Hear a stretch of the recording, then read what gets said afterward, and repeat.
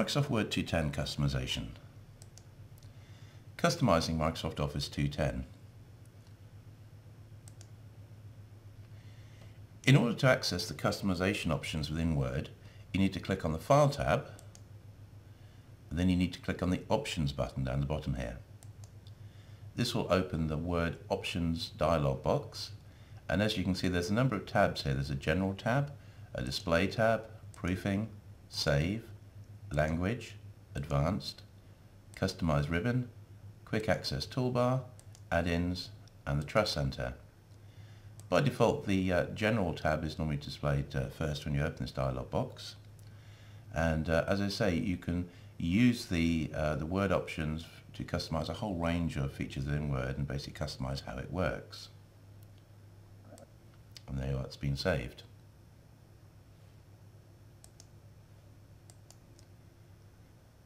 Setting the default opening and saving folder.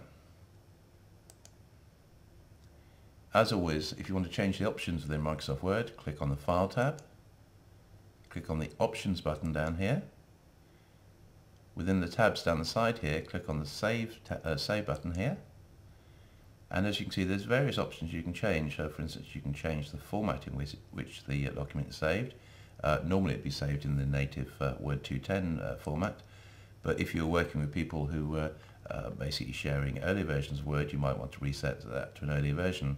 If I clicked on this version here, which is the Word 97 to 2003 document version, then basically I would lose some functionality that's available within Word 210, but it would be my documents that are saved are compatible in the Word 97 to 2003 Word range. So if most of the other people in the office were using that version or those versions of Office, then that might be an idea. As I say, the default is to use the Word document and the star.docx. The docx is just simply the format that's used by Microsoft Word 210.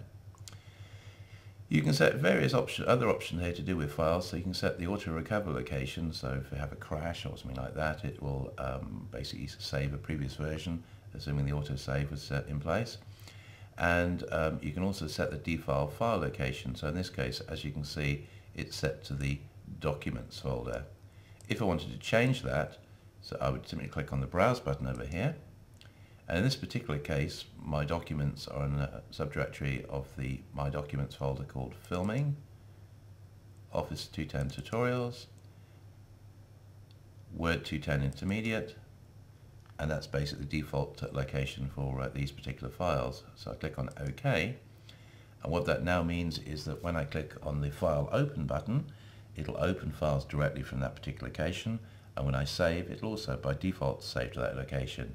So this can be quite useful if you're working on a project and you're creating and opening large numbers of files, and it just saves you messing about trying to find the appropriate directory.